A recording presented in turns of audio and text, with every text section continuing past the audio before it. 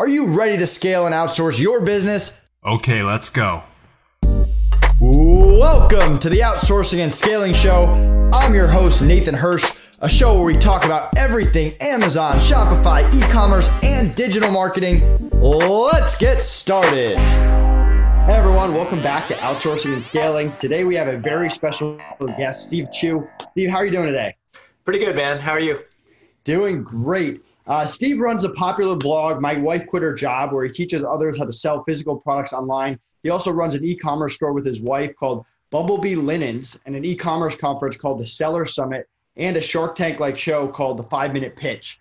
Steve, that's quite an impressive background. Why don't we take a step back? I don't want to go too much into your childhood, but give us a glimpse into what you were like growing up. Were you a rebel? Were you a straight A student? Did you know you wanted to be an entrepreneur? I'm Asian, so I went the straight A student route. Always knew that I wanted to become an electrical engineer when I grew up, and so that's what I did. I studied engineering, and I actually had no intention of going to e-commerce or business at all, pretty much growing up. But what ended up happening was, my wife, when she became pregnant with our first child, she wanted to quit her job, and we live in the Silicon Valley. Pretty much need 2 incomes to get a good house and a good school district. Right. She told me she was going to quit, and that's when we started looking at business opportunities. And what year was that? That was 2006.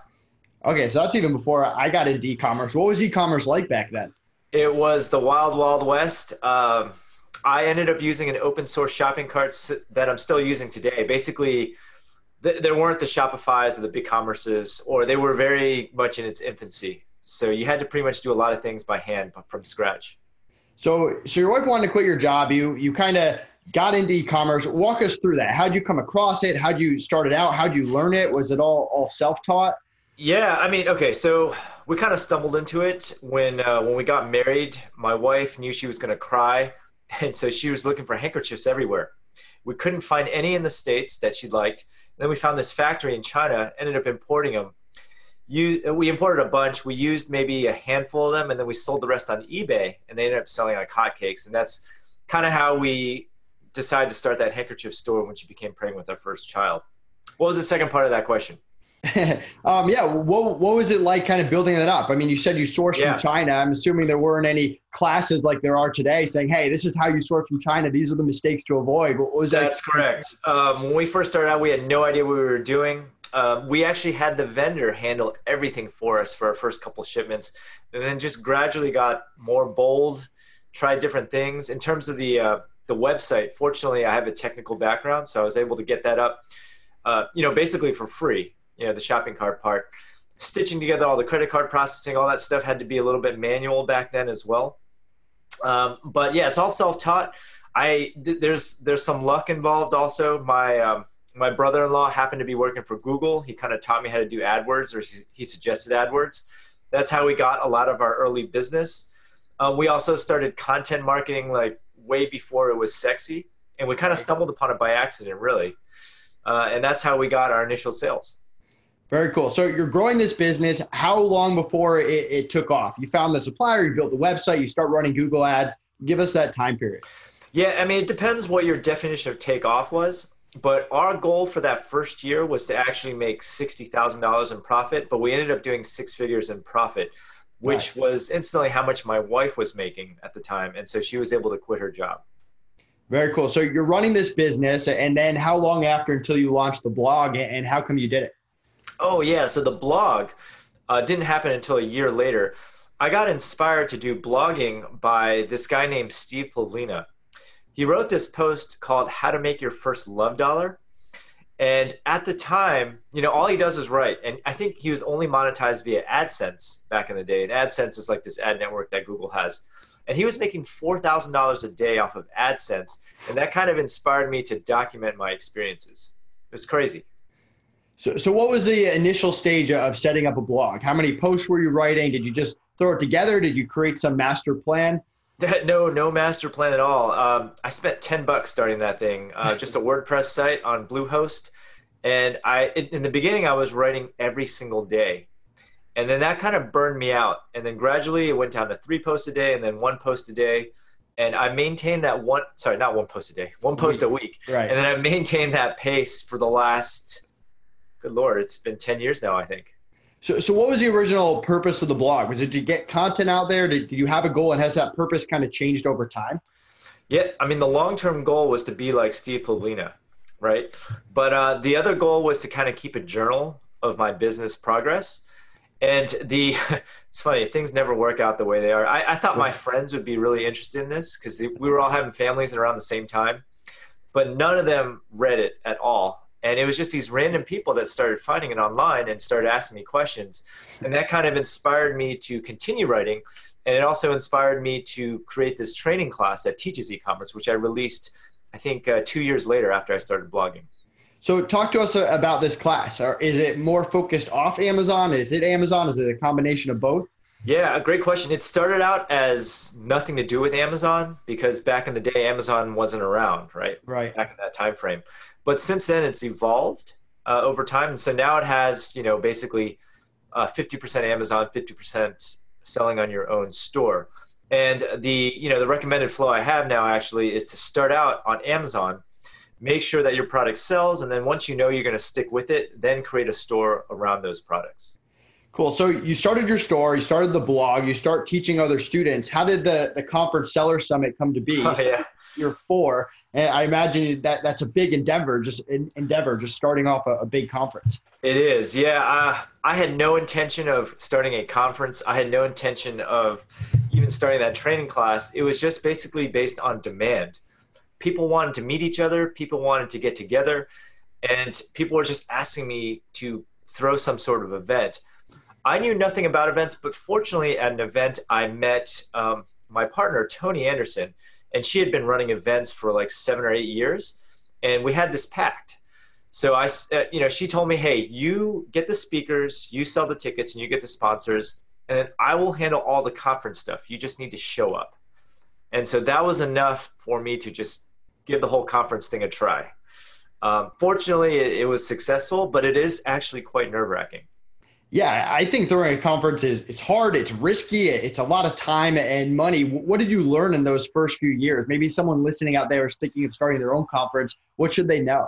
Yeah, I think the best way to do it is to start out small because you are putting your money up front. You have to fill those hotel rooms, right? Otherwise, you're up for the bill.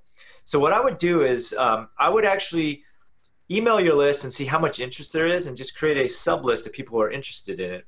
And then try to pre-sell tickets. And based on how many tickets that you can sell, then create the size of your event according to your pre-sell quota. That's the safest way to do it. I did not do it that way, however, but that's how I would do it again if I were to start all over. Got it. So you got a lot of stuff going on right now. How do you divide up your time in 2019 and what are you most focused on?